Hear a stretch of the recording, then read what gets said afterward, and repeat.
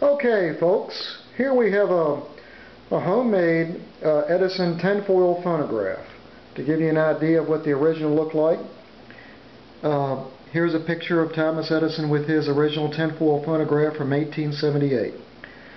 Now, for you purists out there, I know that I'm not using tinfoil. I'm using aluminum foil duct tape. But I mean, this is all made for fun, so we can't take it too seriously. What I'm going to do is I've already wrapped aluminum foil duct tape around the cylinder, which is nothing but PVC couplings and reducers.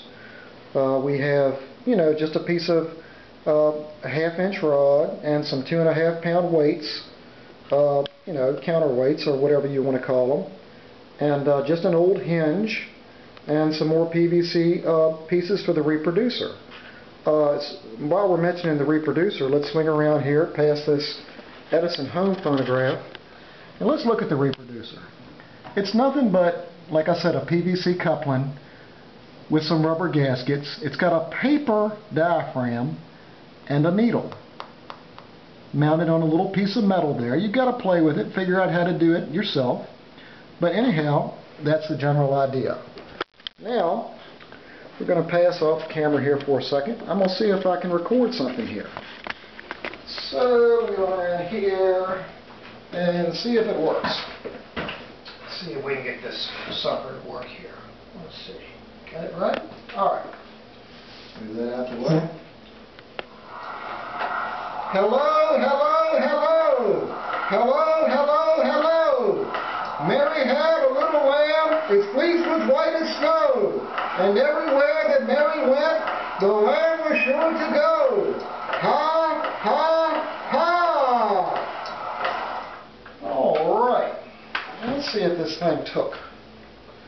Move this chair out the way, and rewind this toy here. I shouldn't call it a toy, that's not very respectful of Mr. Edison. But anyhow, we're rewinding it back, and let's see here. This is just made from pieces from hardware stores and junk. Just an old file there. So let's see if we can hear anything.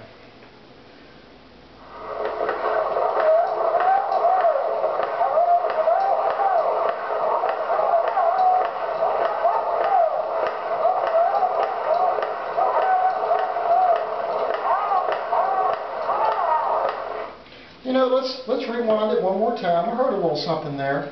It takes a lot of practice with this thing. It takes time to get it just right, and it has to be just right to work. The reproducer, the diaphragm, the needle, of course, are the most important parts. It's kind of frustrating at first, but you'll get it if you want to play around and try to make one. One more time.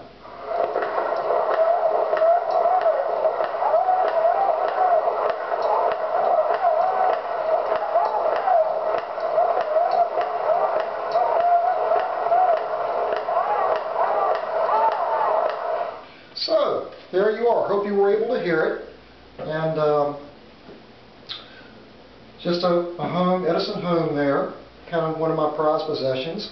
And I hope you enjoyed seeing this little toy here.